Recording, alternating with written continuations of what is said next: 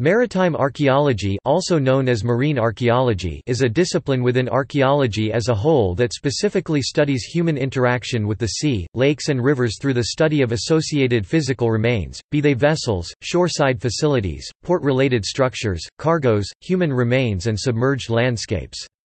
A specialty within maritime archaeology is nautical archaeology, which studies ship construction and use. As with archaeology as a whole, maritime archaeology can be practiced within the historical, industrial, or prehistoric periods. An associated discipline, and again one that lies within archaeology itself, is underwater archaeology, which studies the past through any submerged remains, be they of maritime interest or not. An example from the prehistoric era would be the remains of submerged settlements or deposits now lying under water despite having been dry land when sea levels were lower. The study of submerged aircraft lost in lakes, rivers or in the sea is an example from the historical, industrial or modern era. Many specialist sub-disciplines within the broader maritime and underwater archaeological categories have emerged in recent years. Maritime archaeological sites often result from shipwrecks or sometimes seismic activity, and thus represent a moment in time rather than a slow deposition of material accumulated over a period of years, as is the case with port-related structures such as piers, wharves, docks and jetties, where objects are lost or thrown off structures over extended periods of time. This fact has led to shipwrecks often being described in the media and in popular accounts as time capsules. Archaeological material in the sea or in other underwater environments is typically subject to different factors than artifacts on land. However, as with terrestrial archaeology, what survives to be investigated by modern archaeologists can often be a tiny fraction of the material originally deposited. A feature of maritime archaeology is that despite all the material that is lost, there are occasional rare examples of substantial survival, from which a great deal can be learned, due to the difficulties often experienced in accessing the sites. There are those in the archaeology community who see maritime archaeology as a separate discipline with its own concerns such as shipwrecks and requiring the specialized skills of the underwater archaeologist. Others value an integrated approach, stressing that nautical activity has economic and social links to communities on land and that archaeology is archaeology no matter where the study is conducted. All that is required is the mastering of skills specific to the environment in which the work occurs.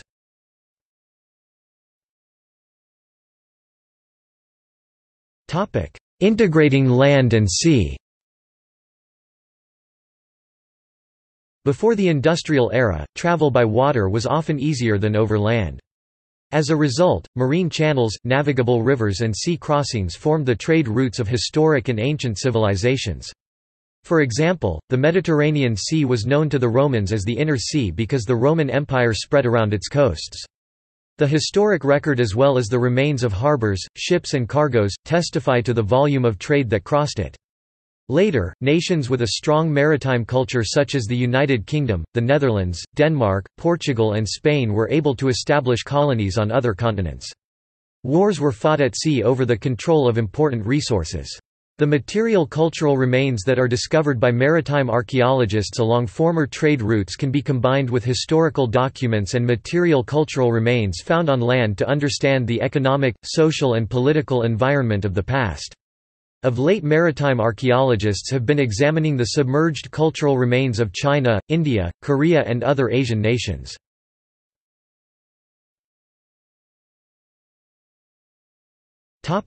Preservation of material underwater. There are significant differences in the survival of archaeological material depending on whether a site is wet or dry, on the nature of the chemical environment, on the presence of biological organisms and on the dynamic forces present. Thus rocky coastlines, especially in shallow water, are typically inimical to the survival of artifacts, which can be dispersed, smashed or ground by the effect of currents and surf, possibly but not always leaving an artifact pattern but little if any wreck structure. Saltwater is particularly inimical to iron artifacts including metal shipwrecks, and sea organisms will readily consume organic material such as wooden shipwrecks. On the other hand, out of all the thousands of potential archaeological sites destroyed or grossly eroded by such natural processes, occasionally sites survive with exceptional preservation of a related collection of artifacts. An example of such a collection is Mary Rose. Survival in this instance is largely due to the remains being buried in sediment.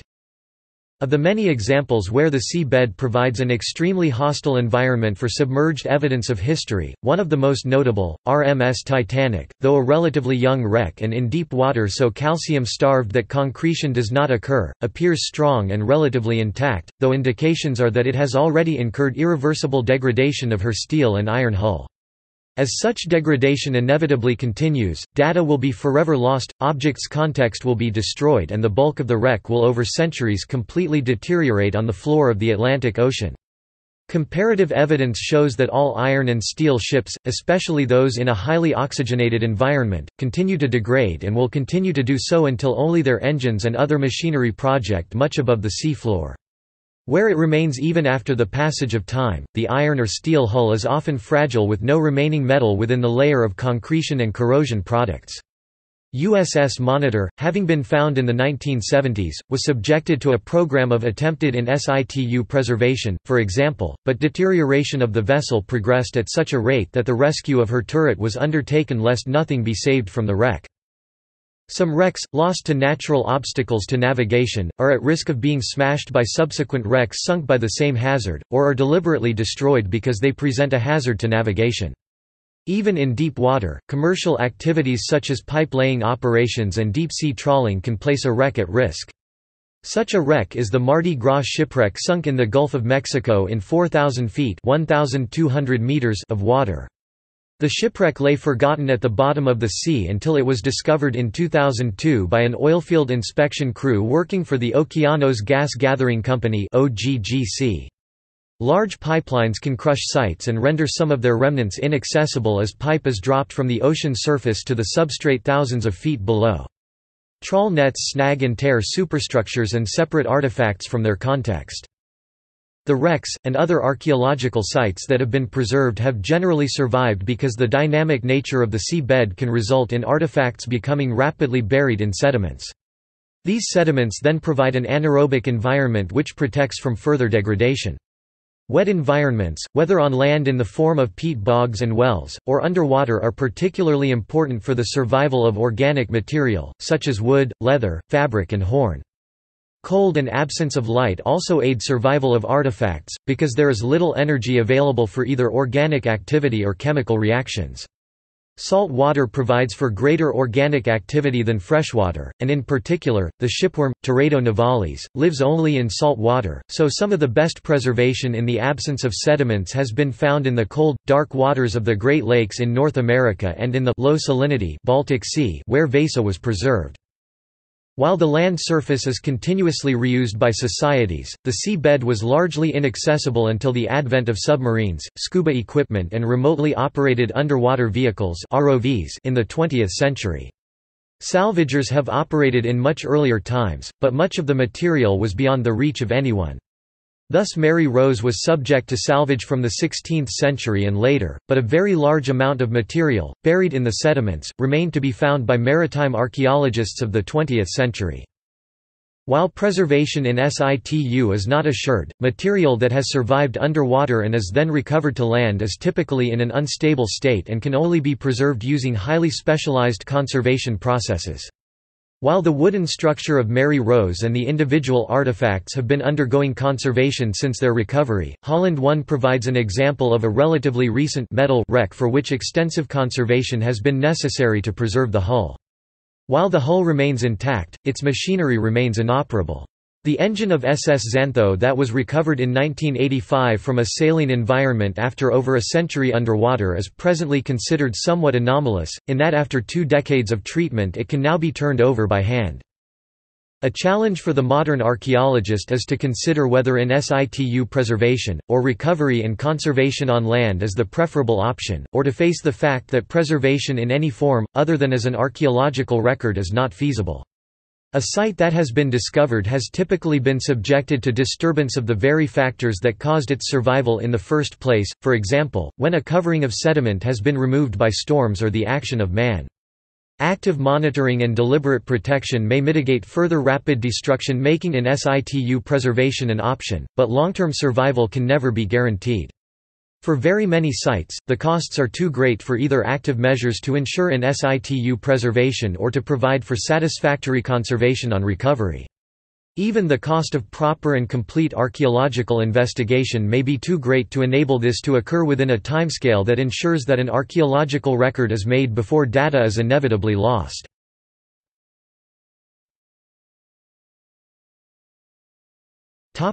Submerged sites.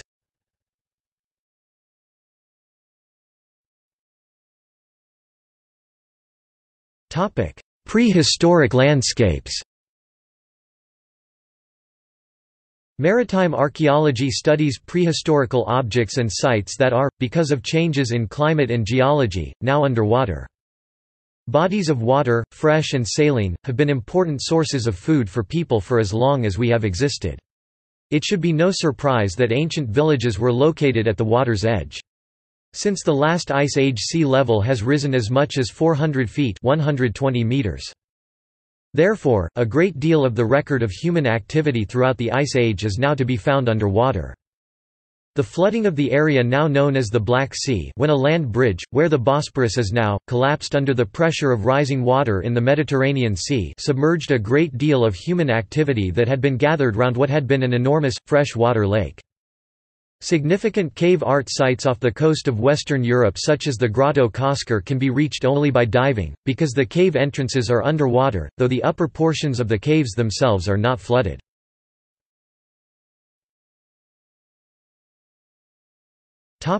Historic sites. Throughout history, seismic events have at times caused submergence of human settlements. The remains of such catastrophes exist all over the world, and sites such as Alexandria and Port Royal now form important archaeological sites. As with shipwrecks, archaeological research can follow multiple themes, including evidence of the final catastrophe, the structures and landscape before the catastrophe, and the culture and economy of which it formed a part. Unlike the wrecking of a ship, the destruction of a town by a seismic event can take place over many years, and there may be evidence for several phases of damage, sometimes with rebuilding in between.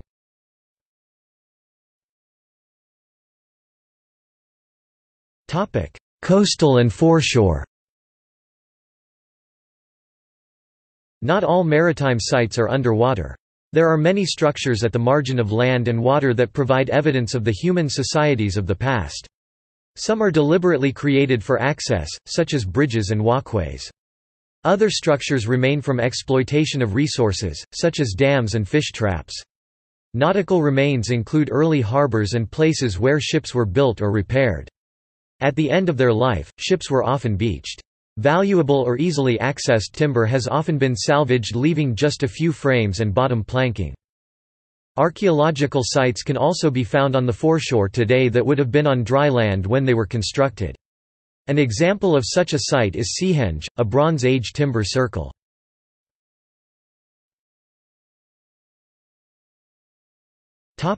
Ships and shipwrecks. The archaeology of shipwrecks can be divided into a three-tier hierarchy, of which the first tier considers the wrecking process itself: how does a ship break up, how does a ship sink to the bottom, and how do the remains of the ship, cargo and the surrounding environment evolve over time. The second tier studies the ship as a machine, both in itself and in a military or economic system. The third tier consists of the archaeology of maritime cultures, in which nautical technology, naval warfare, trade and shipboard societies are studied. Some consider this to be the most important tier. Ships and boats are not necessarily wrecked, some are deliberately abandoned, scuttled or beached. Many such abandoned vessels have been extensively salvaged.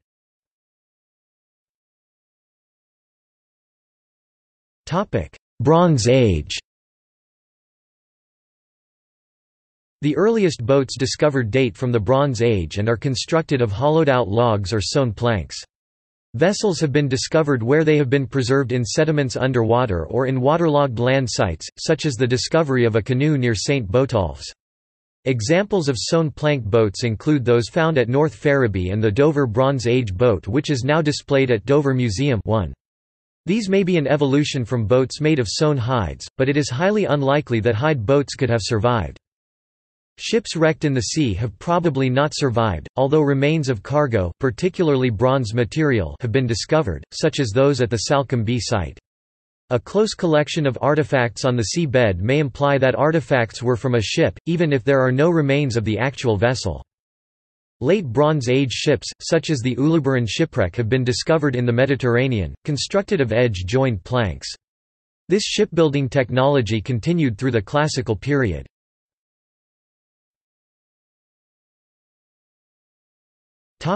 Maritime archaeology by region.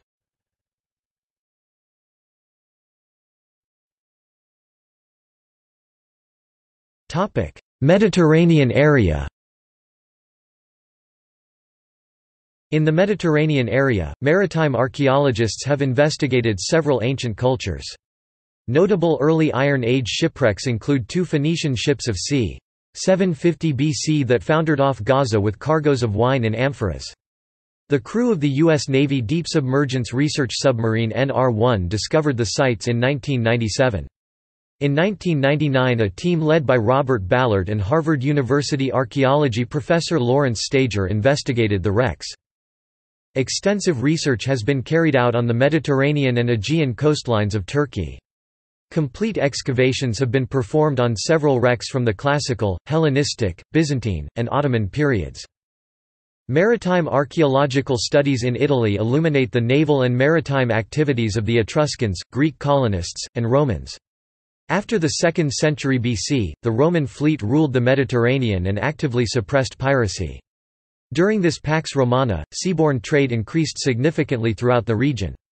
Though sailing was the safest, fastest, and most efficient method of transportation in the ancient world, some fractional percentage of voyages ended in shipwreck.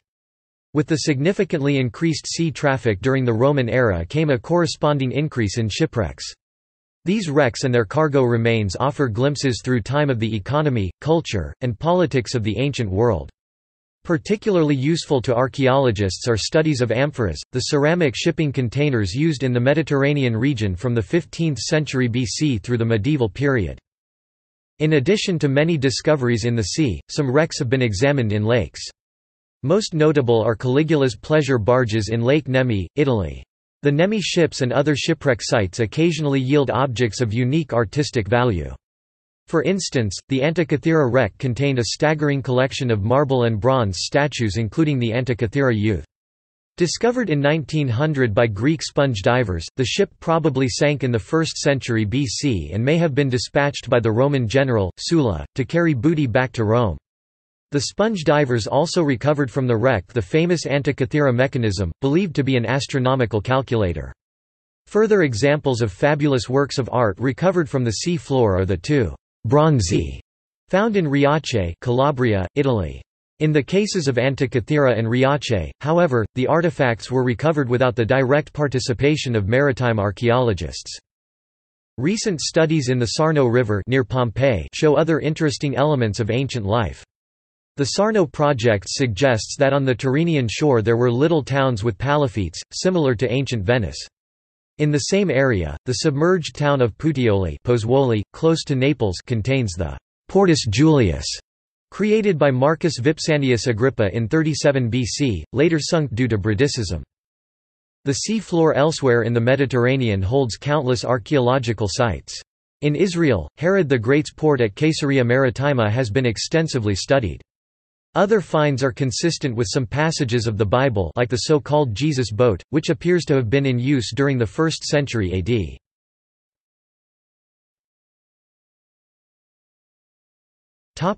Australia. Maritime archaeology in Australia commenced in the 1970s with the advent of Jeremy Green due to concerns expressed by academics and politicians with the rampant destruction of the Dutch and British East India ships lost on the west coast. As Commonwealth legislation was enacted and enforced after 1976 and as states enacted their own legislation, the sub-discipline spread throughout Australia, concentrating initially on shipwrecks due to ongoing funding by both the states and the Commonwealth under their shipwreck legislation.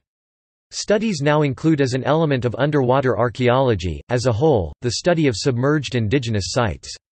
Nautical archaeology, the specialized study of boat and ship construction, is also practiced in the region. Often the sites or relics studied in Australia as in the rest of the world are not inundated. The study of historic submerged aircraft, better known as a sub-discipline of aviation archaeology, underwater aviation archaeology is also practiced in the region. In some states maritime and underwater archaeology is practiced out of museums and in others out of cultural heritage management units, and all practitioners operate under the aegis of the Australasian Institute for Maritime Archaeology (AIMA).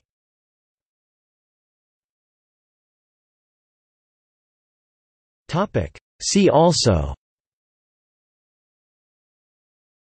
Maritime Archaeology of East Africa, Nautical Archaeology Society, Maritime Archaeology Trust, Lighthouse Archaeological Maritime Program (LAMP), RPM Nautical Foundation, Sea Research Society, Institute of Nautical Archaeology. UNESCO Convention on the Protection of the Underwater Cultural Heritage is an international treaty, fighting the increasing looting and destruction of underwater cultural heritage. It regulates heritage protection and facilitates state cooperation. It does, however, not regulate ownership of cultural property.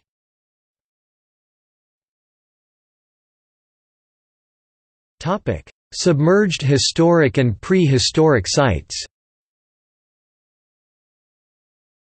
Boulder Cliff, Alexandria, Port Royal, Maritime Heritage Trail, Battle of Saipan, Port Julius at Puteoli.